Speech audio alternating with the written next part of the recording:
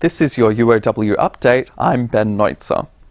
Young refugees from countries across the world have put their schoolbooks aside to perfect their hip-hop moves. Tanya Dendrinos has more.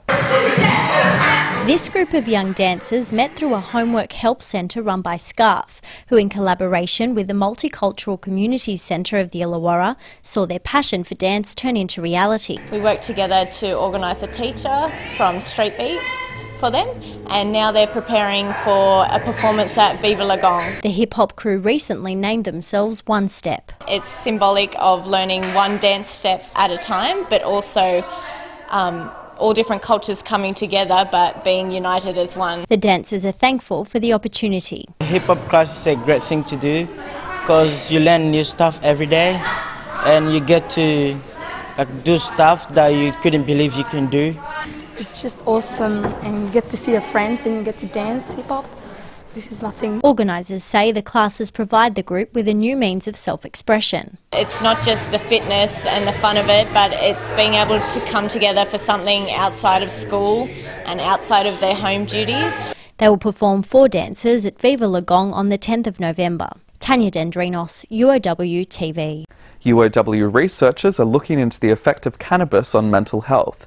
They're discovering more about the possible link between marijuana usage and psychosis. It seems that some of the variability in the experiences people have after smoking cannabis may be accounted for by variations in personality. Researchers have put together a website with questionnaires and games designed to compare reactions between users and non-users.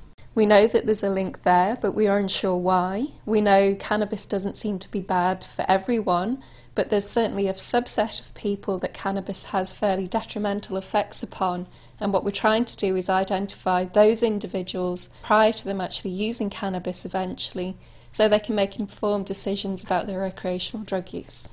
Traditional Chinese medicine has been used to treat disease for thousands of years, but is only now becoming more mainstream in the Western world. Chinese researchers have teamed up with locals at UOW to determine the effectiveness of traditional methods in reducing diabetes risk factors. A long history of clinical evidence shows that traditional Chinese medicine and herbs are safe and effective. Researchers are looking at the use of traditional herbs such as tea and rosemary.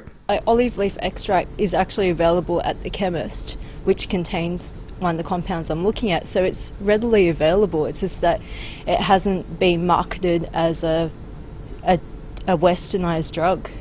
Faculty of Creative Arts third-year performance students will be ending their studies with 2 of Moliere's works, including the classic comedy Don Juan.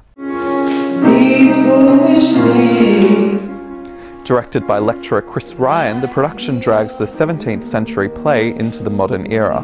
Don Juan is the ultimate seducer, and he's got an offsider who's the ultimate loser. I play the role of Charlotte, and she's one of Don Juan's sexual conquests. The graduating production will be performed this weekend at PACT, a professional theatre in Erskineville. It's their last show in the institution, and so it's a goodbye. It's also a combination of all their skills. The UOW Queer Collective will celebrate the end of this session with a party at Unibar on Friday night. It's going to be a Halloween party because it's in the same time. There's going to be like costume competitions and really cool prizes. The party comes at the end of a massive year for the collective, which saw it join the push for marriage equality.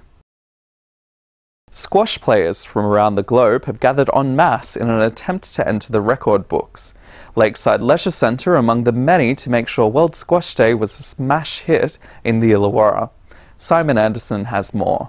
Squash players from throughout the Illawarra gathered in Kanahooka at the weekend to not only try and enter the record books, but to help take the sport they love to the big stage. Events have been held across the world as part of World Squash Day in a bid to have the sport included in the 2020 Olympic Games. We've got 40 comp players here playing in teams of 20-point games, so the whole configuration is 20. For the 2020 Olympics, submissions being put in. We're in the Commonwealth Games, but the Olympic Games is the main aim of today.